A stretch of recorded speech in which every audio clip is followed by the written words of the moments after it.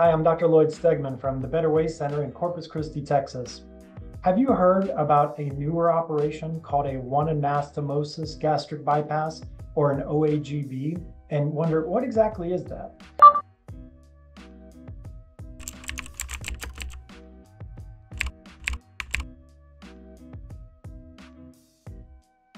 The OAGB is very similar to a regular gastric bypass. However, in a regular gastric bypass, there are two connections, one between the small intestine and the stomach pouch, and the small intestine and the small intestine.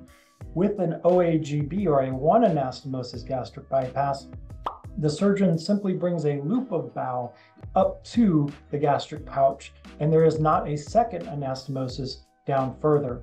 The gastric pouch in the One Anastomosis Gastric Bypass is also a bit larger than we see in a standard two anastomosis gastric bypass.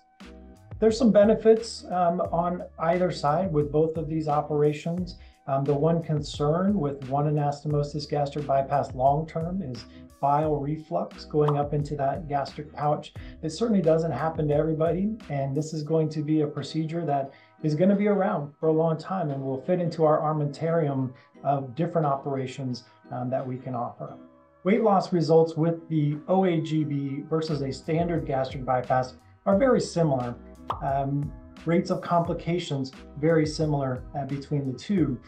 Oftentimes, it's going to be surgeon preference of which operation they're going to do. Certainly, if you're doing one connection versus two connections, that operation is just a little bit faster.